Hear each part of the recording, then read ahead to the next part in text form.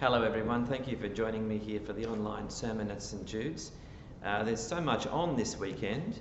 Of course, this weekend is the weekend of our famous fireworks event, where we use the wonderful open space in our graveyard to gather. We're hoping that there might be 400 or 500 people there joining us from the community to enjoy a sausage sizzle in the freezing cold with a campfire. And just after dark we let off some fireworks. It's always a great evening. I hope that you can be there. And then on Sunday, well, it's Pentecost Sunday, hence the red and the church colours. And we have a special thing that we're doing, in that we'll be hearing about the work of Nangalinya College, the training college for Indigenous ministry in the Northern Territory. And we'll be having a chance to give to the work of Nangalinya. So that, among many other good things that's happening this weekend, there's just plenty happening at St Jude's, as there always is. Right now, though, let me turn and read to you from 1 Corinthians chapter 6, beginning at verse 1.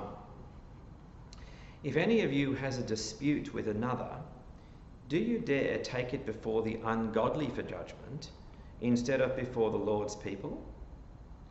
Or do you not know that the Lord's people will judge the world? And if you are to judge the world, are you not competent to judge trivial cases? Do you not know that we will judge angels? How much more the things of this life? Therefore, if you have disputes about such matters, do you ask for a ruling from those whose way of life is scorned in the church? I say this to shame you. Is it possible that there is nobody among you wise enough to judge a dispute between believers? But instead, one brother takes another to court, and this in front of unbelievers. The very fact that you have lawsuits among you means you have been completely defeated already. Why not rather be wronged? Why not rather be cheated? Instead, you yourselves cheat and do wrong, and you do this to your brothers and sisters. Or do you not know that wrongdoers will not inherit the kingdom of God? Do not be deceived. Neither the sexually immoral, nor idolaters, nor adulterers, nor men who practice homosexuality, nor thieves, nor the greedy, nor swindlers will inherit the kingdom of God. And that is what some of you were. But you were washed, you were sanctified, you were justified in the name of the Lord Jesus Christ and by the Spirit of our God. Well, I remember as a child hearing the idea, which is of course broadly a Christian idea, that we go up to heaven with God when we die. And now, to begin with, it's hard to visualise what that means, because, well, all we've got to go on are our experiences here in this world, and how could those experiences provide clues for us as to what that heavenly existence will be like? Well, as a child, perhaps I didn't have much imagination. We lived near an electricity pylon. You know, those really large steel structures which carry the electricity wires high above the ground from suburb to suburb. Now, I suppose I was about 4 or 5, and I heard about going up to heaven with God. And I pictured God as a person sitting up at the top of the electricity pylon, get this, with a stack of dead bodies piled up next to him. Well, if heaven were that, obviously it would not be worth changing your life to attain it, would it? Thankfully, with some maturity and with some prayer and some Bible reading and some teaching, I was able to get beyond that rather grim image of what going to heaven would mean. And I reached the point, you'll be pleased to know, where I would and have changed my life, do what is different from what comes naturally, in order to be in heaven with God when I die. Now, in this passage, Paul wants to show the Corinthians that the kingdom of God which here in this context refers squarely to life after death with God, it needs to be in the forefront of our mind, and it needs to be the lens through which we look at the world. And it needed to be the lens particularly through which the Corinthians viewed this problem that they were having. The presenting issue for them was lawsuits. There were people in the congregation who were maintaining lawsuits against one another. Now, there is nothing wrong with bringing a lawsuit per se, but have a look at what the Corinthians have forgotten as they bring their lawsuits. Chapter 6, verse 1.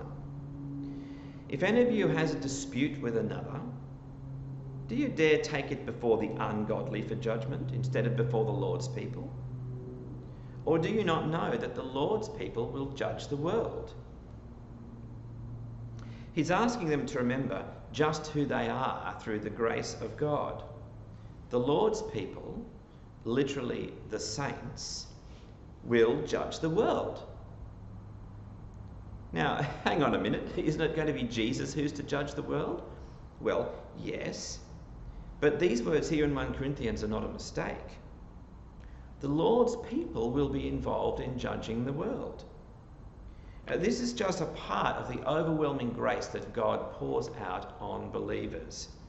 I'm not 100% clear what it's going to look like specifically, but it fits with the fact that we are to inherit a kingdom. The sovereignty which Jesus enjoys over the world, he will share with his disciples so that we will judge the world. And in fact, even more than that, he says in verse 3 that we are to judge angels. Now again, it's hard to know what that will look like in practice, but it fits with what the Bible says elsewhere about angels. The angels are God's servants. They're like the household servants of the heavenly household. But we are not the servants. Those who trust in Jesus, we are the sons and daughters. So the angels are there in some sense for us. Those who have their faith in Christ are not only forgiven for our sins, but we are elevated to a position of privilege in the heavenly household. It just boggles the mind, doesn't it? It's too much. It's too much grace. And those truths of us being sons and daughters in God's household, well, they're just so far from the messy realities that we live with from day to day that they're easily forgotten, aren't they? I mean, when is the last time that you sat for even 5 minutes and just thought about the fact that as a disciple of Jesus, you are destined to judge angels?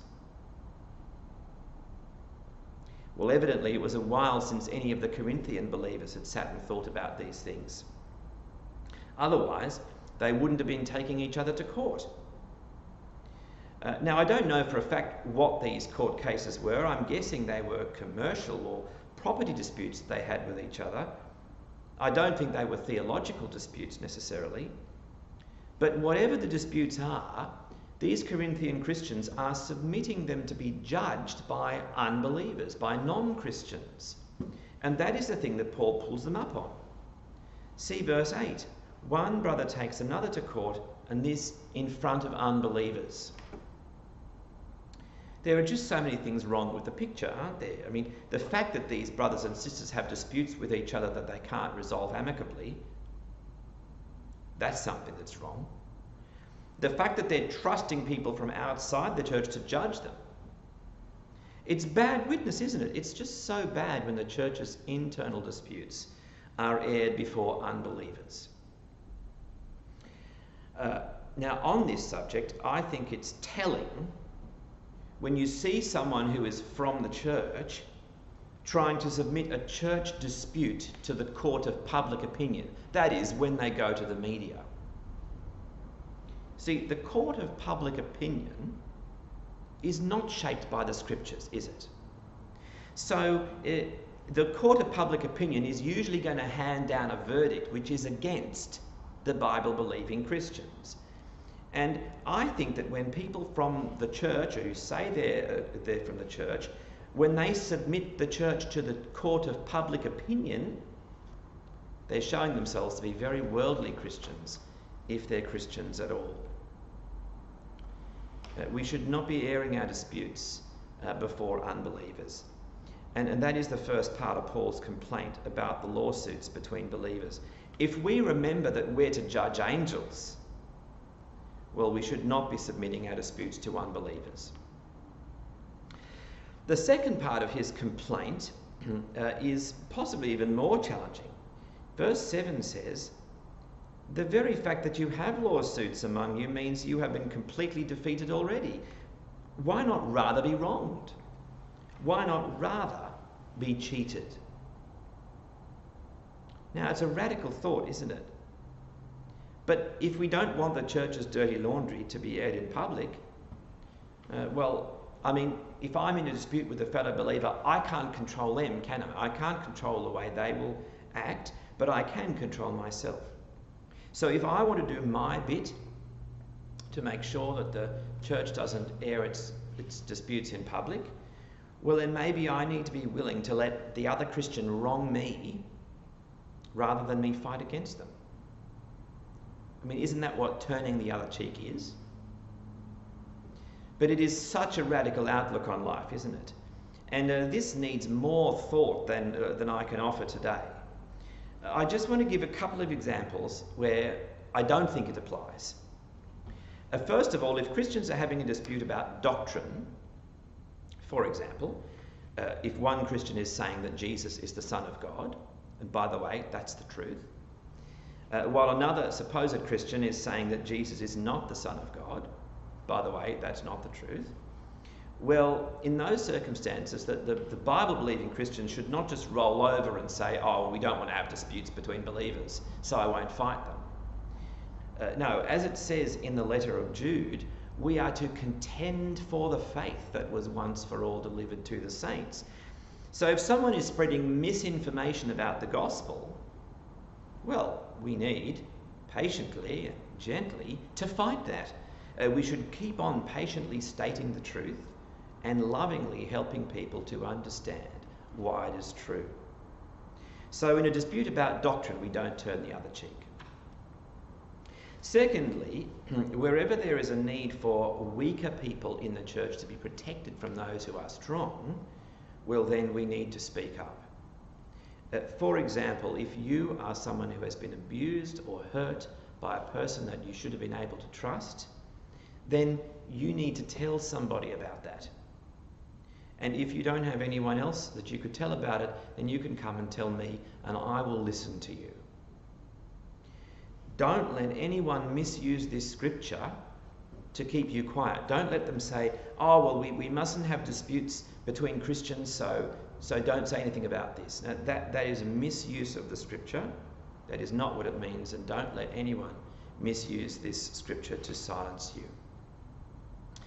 But leaving those exceptions aside, assuming that you have a choice, right? You have a choice whether you are going to turn the other cheek or not. Well, then that places us under the challenge of these words. If you ever were in a dispute with a fellow Christian, would you be willing, for the sake of the name of Jesus, to accept the wrong that's been done to you and not fight? Would you do that if it could mean that a little less mud sticks to the name of Jesus? Well, he goes on in verse 8 to say this. Instead of accepting the wrong done to them, instead you yourselves cheat and do wrong, and you do this to your brothers and sisters. The flow of thought is, why would you not rather be wronged? Instead, you're actually doing wrong. Now, we like to think that we'll never have to make a choice between wronging somebody else and having a wrong done to us. I mean, the whole point of a lawsuit is to do justice, isn't it? So that there's no wrong on either side. But in this fallen world that we live in, it can be very hard to find that golden mean of justice. Sometimes, in order for me not to wrong another person, I might just have to accept the wrong that's done to me. Are you willing to do that? Would you rather be wronged than to do wrong? That's what Jesus wants us to be, isn't it? He wants us to be people who would rather suffer wrong than actually do the wrong thing to somebody else. That is the Christ-like thing. Jesus never wronged a single person. And yet in order to redeem us, he suffered the worst injustices that have ever been done since the beginning of the world. Would you rather be wronged than do wrong? I hope the answer is yes. Because as we're about to see, that is the way to inherit the kingdom of God. Verse 9 says, "Do you not know that wrongdoers will not inherit the kingdom of God?" And then he lists off a bunch of ways in verses 9 and 10 of types of wrongdoers. Now, on the surface, that sounds a bit like the old stereotype that if you do good, you'll go to heaven, and if you do bad, then you won't.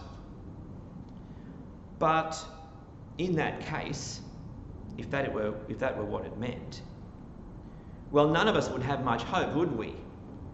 Because who could look at the list there in verses 9 and 10 and say that I've never been greedy, and I've never slandered anyone, and I've never committed adultery? I mean, if you take Jesus' standard of adultery in the heart, very few of us could say we're innocent of that sin. But now have a look at verse 11. Paul writes, "And that is what some of you were. But you were washed, you were sanctified, you were justified in the name of the Lord Jesus Christ and by the Spirit of our God." All of the power that was needed to make us acceptable in the kingdom of God, and not just acceptable, but to make us heirs of the kingdom of God, all of that power came from Jesus and the Holy Spirit who washes us. "That is what some of you were," he writes to the Corinthians. Well, they must have been a ragtag church. They must have had reformed thieves and swindlers in them. But I'd like you to notice especially the word justified there in verse 11. It's the same word group in the original as the word for doing wrong in verses 7, 8 and 9. So what Paul is saying is, you were wrongdoers, and now God has made you right. You've been made right. So if you've been washed by Jesus, then in the sight of God, there is nothing wrong with you at all. Because Jesus took all your wrongness on himself and he washed it away and made you holy. That is fully accomplished for everyone who is a disciple of Jesus. I can't express to you just how good I find this news to be. Praise God for washing and sanctifying and justifying me and everyone who trusts in the name of the Lord Jesus Christ. So then, coming back to verse 9, when he says that wrongdoers will not inherit the kingdom of God, this has the usual meaning that verses like this have in the New Testament. That is, if we don't repent, and if we persist in deliberately doing wrong, well then we won't inherit the kingdom of God, because we won't have been washed. All of the sins listed in verses 9 and 10 can be forgiven. We can be washed and sanctified from all of them, and God has washed and sanctified and justified millions of people, millions and billions of times from these sins. They can be forgiven as long as we actually turn away from those sins and ask Jesus to wash us. Forgive me, Jesus, for being greedy, and help me not to be like that anymore. That is why Paul would rather the Corinthian Christians to let themselves be wronged than to do the wrong thing to other people, because our wrong deeds are exactly what Jesus died to save us from. Doing wrong to each other is exactly what we're to turn away from. Now, in our society at this time, we have a difficulty with the list of wrongs in verses 9 and 10 because we and our broader society, Well, we generally agree on the wrongness of all the actions listed in verses 9 and 10, except for one. That is why those words there, men who practice homosexuality, stand out to us in a way which can be very painful. This is not one of those Bible passages where it's fun to watch the preacher squirm. There's pain involved in this because we are all ordinary people who have gay friends and family, who may have gay feelings or experiences ourselves, and it is painful to read that homosexual practice is not pleasing to God. But these words are here in the Bible, and as much as you could want to avoid them, they can't be avoided. The translation is secure. They fit with the whole presentation of sexuality from Genesis to Revelation, which is that sex is a good gift of God to be enjoyed within the covenant of marriage between a man and a woman. And even though there is no mention of homosexuality in the recorded statements of Jesus, there's no doubt that Jesus agrees with these words because they are written through his Holy Spirit. So the meaning of the words here is that sex between two members of the same sex is unrighteous. So if we're a disciple of Jesus, then that type of sexual activity is not to be a part of our life. Well, what does that mean for a person who follows Jesus but who feels in themselves that their sexual attraction is to the same sex? Well, it probably means that the life as Jesus' disciple will mean living as a single person.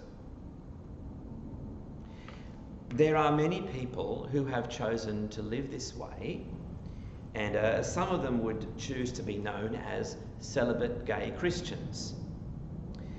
Celibate gay Christians lead fulfilling lives. And you don't have to take my word for this. If you're interested, you can listen to some of them tell their own stories at a website called livingout.org. Now, if you're someone, and I think this is probably all of us in some ways, if you're someone who finds this teaching difficult to accept, well, you know, there's a whole lot of clever stuff that I could say to try to convince you. But do you think that would really help? I don't think it would help.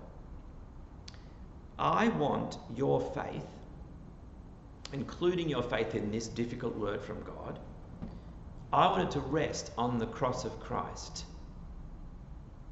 Jesus' blood shed for you on the cross guarantees that his word is good. You know Jesus. You know that he loves you. Because his blood shed on the cross for you, it communicates that, doesn't it? And this whole journey that we're on, learning from the Bible, well, it's all about God coaxing us sinners back to trusting him, isn't it? Because sin at its very root is it's feeling that God doesn't have my best interests at heart. It's that not trusting God. It's what you could even call a paranoia about God, which is to say, no, I don't trust him. He hasn't got my best interests at heart. And God's word is all about coaxing us back to say, no, actually you can trust him. Has he still got more coaxing to do with you? Well, if so, that's all right. But keep coming. Don't give up on listening. We can trust that the word of God is good because God is good. He can be trusted. He's proven it. Now, I started with my image of being a 5-year-old and the way that I imagined going up to heaven with God. And if my idea about God being up at the pylon were true, well, I think we can all agree it would not be worth changing your life in order to get into that sort of heaven. But in fact, the kingdom of God, which is to be inherited by disciples of Jesus, most certainly is worth changing your life for. Because the kingdom of God is life forever in God's shining presence as a member of his royal household, judging the world and angels. No wrongdoer can inherit the kingdom of God.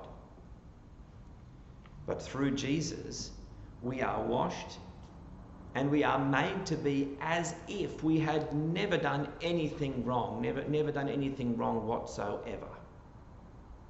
Washed, sanctified and justified. Our task now as disciples is to live out the identity that God has given us, and so not to do wrong, but to do right. And God will empower us to do that.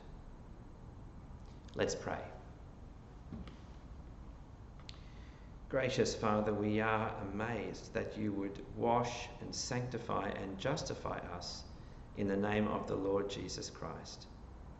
Father, we thank you for the warning here that the unrighteous will not inherit your kingdom. We mustn't persist, Father, in wrongdoing, but you want your holy people to do what is right.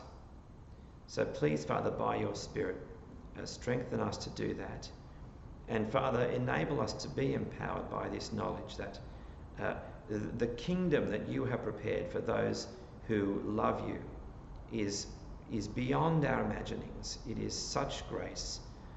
It is such privilege that you have poured out on those who follow Jesus. Father, please, with this great hope in our hearts, help us to persevere at following him and doing what is good. In Jesus' name, amen.